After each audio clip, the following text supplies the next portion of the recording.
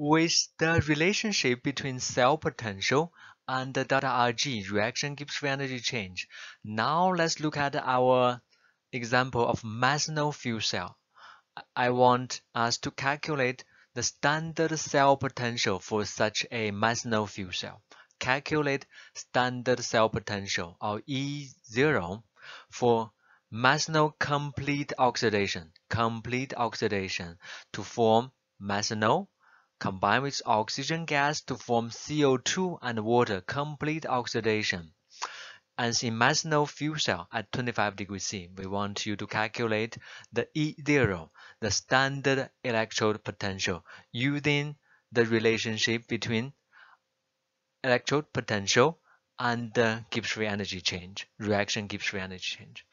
As we said from earlier, we have calculated using the table from CRC handbook the delta Rg, reaction Gibbs free energy change under standard condition to be minus 1,404 kilojoule per mole.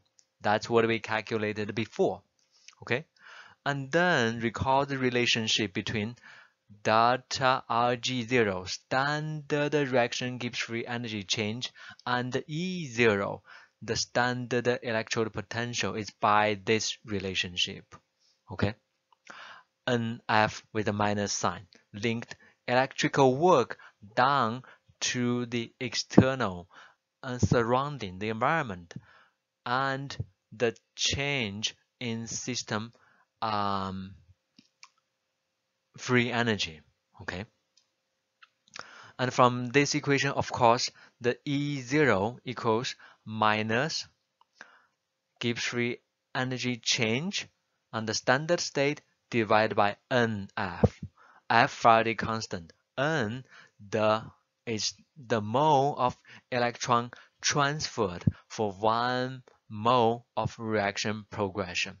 Okay, so for this reaction, we said N is 12. For this reaction, as we write here, N is 12. You may ask, why is it 12?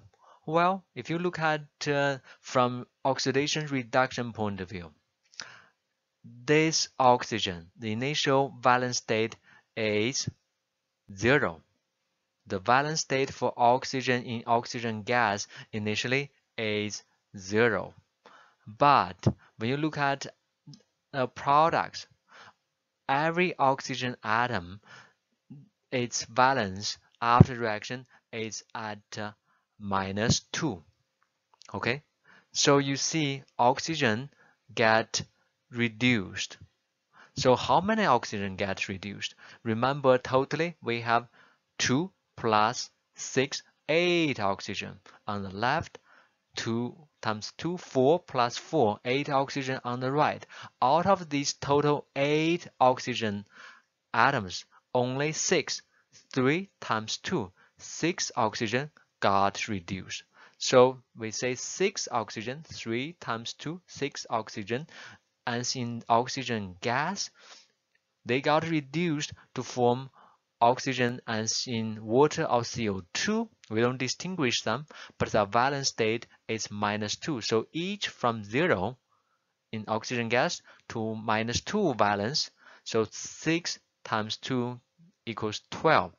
12 electron got transferred for this reaction, or 12 mole of electron got transferred for 1 mole of this reaction progression. Remember, it's not 1 mole of methanol got oxidized or 1 mole of CO2 produced. It's 1 mole of reaction progression.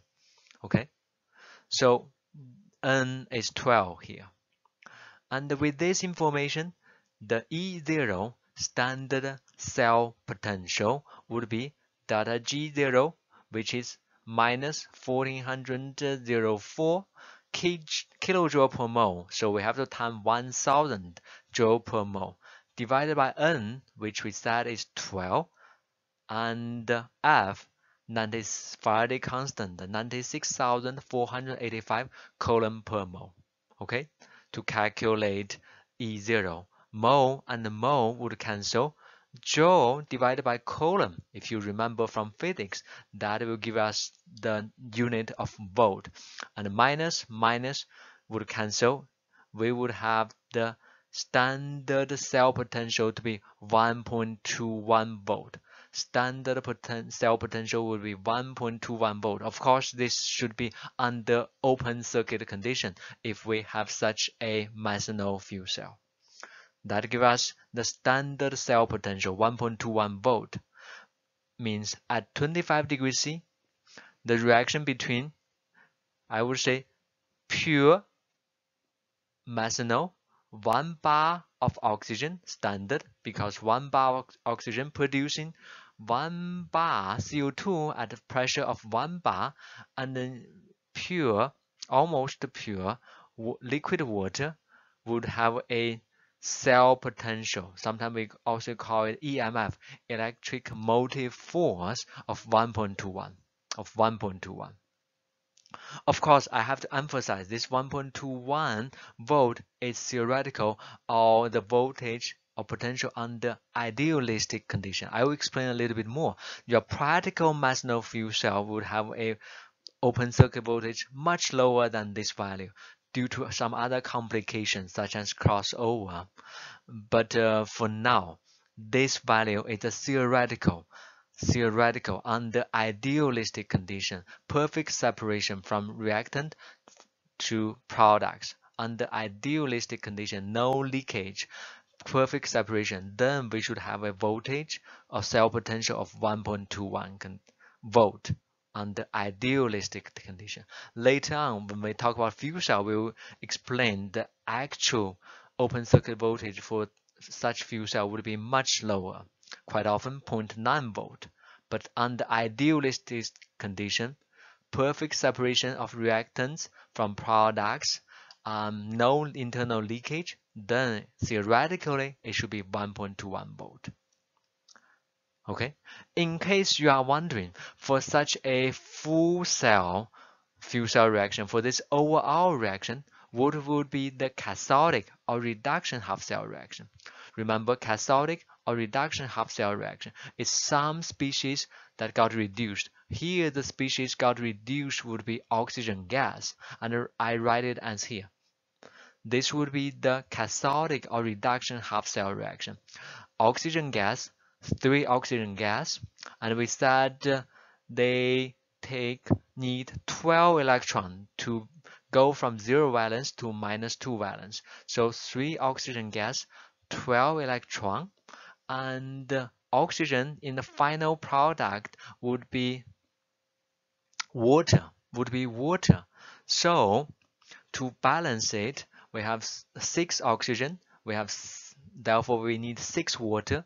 Okay, to have 6 oxygen, and 6 water would have 12 hydrogen. So to balance, we have to write 12 proton on the left. So now let's look at it. In terms of mass balance, 6 oxygen on the left, 6 oxygen on the right, 12 hydrogen on the left, 2 times 6, 12 hydrogen on the right. So mass is balanced. In terms of charge, 12 minus, 12 plus, 0 charge on the left, 0 charge on the right. So for this so-called half cell, cathodic or reduction half cell, it's balanced. Of course, you may say, Dr. Chen, this is 3, 12, 12, 6. We can simplify the stoichiometric coefficient. Yes, you can do that, and the reaction would be oxygen plus 4 electron plus 4 proton, aqueous solution to form 2 water molecule in liquid state. This would be the simplified cathodic or reduction half cell reaction.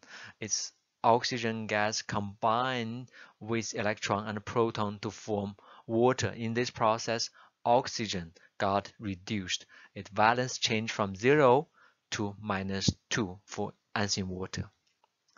On the other hand, the anodic or oxidation half cell reaction would be, as I write, methanol combined with liquid water to form CO2 and proton at the same time release 12 electrons. Let's just examine this half cell reaction. Check for mass balance. How many carbon on the left?